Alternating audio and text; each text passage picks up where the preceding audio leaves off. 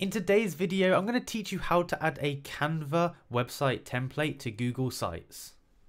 It's super straightforward, but make sure you follow the tutorial the whole way through to ensure you get every step correct and you don't mess anything up. Without further ado, let's get into it. So first things first, we actually need to go into Canva and we need to go ahead and get ourselves a website. So I'm going to go over to the website section here and it's going to give you a load of different templates. So I'm going to go down here and I'm going to find one which I think looks good. I like the look of this one. That's quite cool. So you can do this on the free plan or you can do this on the paid plan. Just remember, if you are on the free plan, then there are some that you can't use. So this you can't use, this you can't use. But you know, maybe upgrade to the pro one if you really need to. Anyway, so here we are. We've got our website here. I'm just going to change it a little bit. So EasyL. You want to go ahead and customize it to your liking, essentially.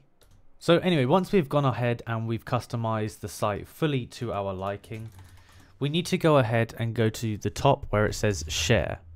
So we're going to click share. Then we're going to go down to where it says more. And we want to go to where it says embed. Now, there are other ways to do this, but I think this is the easiest way. So we click on embed and then click embed here. And it's going to give us two things here. It's going to give us HTML embed code or smart embed link. Now, smart embed link basically works if you have a website which integrates directly with Canva. HTML embed code is better, in my opinion. It gives us a lot more flexibility with what we can do. So we're going to go ahead and copy this code up here, and we're ready to transfer this over to the Google site. So now we're on the Google Sites website, we can go ahead and we can implement this. So what I would recommend doing is going over to where it says pages up here. And then at the bottom, there's a little add icon here. And you can add a new page here if you want to.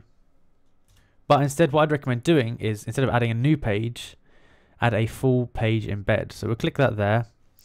And then for the name, we can just call this Canva 1 or Canva homepage. It really depends. What I'd recommend doing is basically creating each page in Canva and then, you know, bringing it across. Anyway, we want to click done. And once we've clicked done, we can click add embed. You can also do this from Drive, which is the other way I was telling you about. We're going to click add embed, and then we're going to click embed code. And we're basically going to go ahead and paste that code that we've just got from Canva into here. Now that we've gone ahead and pasted it in there, we want to click next.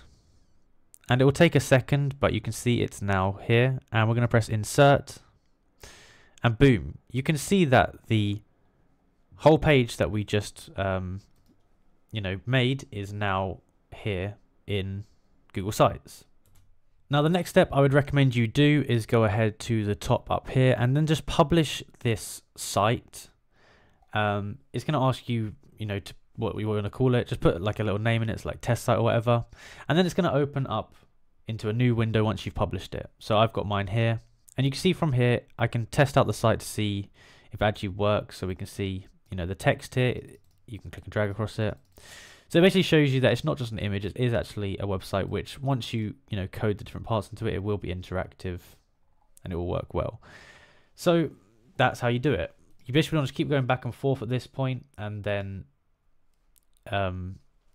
edit each different thing, add new pages and just keep publishing them onto your Google site so that it works well. If you enjoyed this video and found it useful, be sure to like and subscribe and also comment down below that it helped you out. Thank you for watching.